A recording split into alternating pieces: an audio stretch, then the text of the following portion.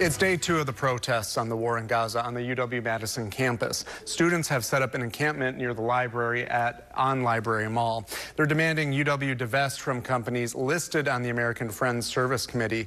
That list includes American companies like Boeing, Caterpillar, and Northrop Grumman. So far, the scene has been peaceful today. A small number of police officers are present, but they haven't arrested anyone. UW Madison officials, including Chancellor Jennifer Mnuchin and Provost Charles Isbell, say campus leaders are willing to meet with the organizers of the protest, but only once the tents have been removed from campus. Arman Rahman is there now and has an update on those talks between student activists and the university. Arman? Yeah, Brady, before we get to that, a bit of a lay of the land here. Things, like you said, a lot calmer tonight than they were at this time last night. There have been less chants and less human barriers formed around the encampment. I did hear some musical performances happening a few minutes ago behind me. However, there have been more tents popping up in the encampment today. I'd say about a dozen maybe or so more, and bigger ones as well. And that, the protesters say, has been a sticking point in their talks yesterday with UW administration. Now, the group says the talks included Dean of Students Christina Alstad, among other administrators. The protesters say for the first negotiations, the administrators said they didn't read the protesters' demands and said that the tents were put up, quote, just to spite them. Then students claimed the administration gave them a time frame for removing the tents yesterday, but they did not enforce that. They say there was a second time frame given today, but the protesters would not share those with me. Admin then said they want to repair the harm and distrust between them and marginalized communities on campus.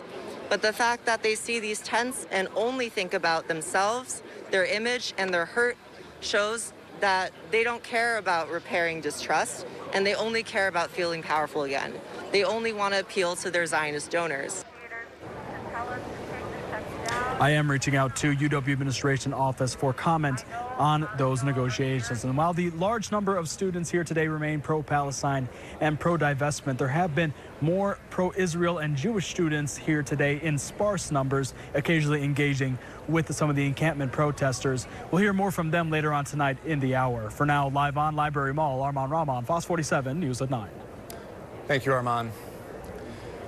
Well, some Jewish groups on campus have shared statements about the protests, where a majority of the students call on Israel to make changes. In part, Hillel at the university said no student's right to be proud of their Jewish and Israeli identity should be compromised, adding, when a cause aligns with terrorist organizations taking pride in the protests and actions, and when language calls for violence against an entire identity, religion, and people, it becomes hate and discrimination.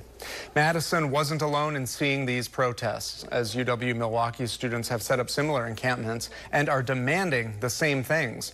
Today, Governor Evers spoke for the first time in Milwaukee on campus on the protests. He says his administration is in contact with leadership on both sides. When asked if he would send in the National Guard if the protests escalate, he said this. No, nothing about National Guard. That is not on the table. But we've had conversations all during this several days that this has been happening, and we'll continue to do that. And hopefully we'll have peaceful resolution. But he says the encampments at some point will have to end, saying that if it's not done voluntarily, some kind of action will need to be taken.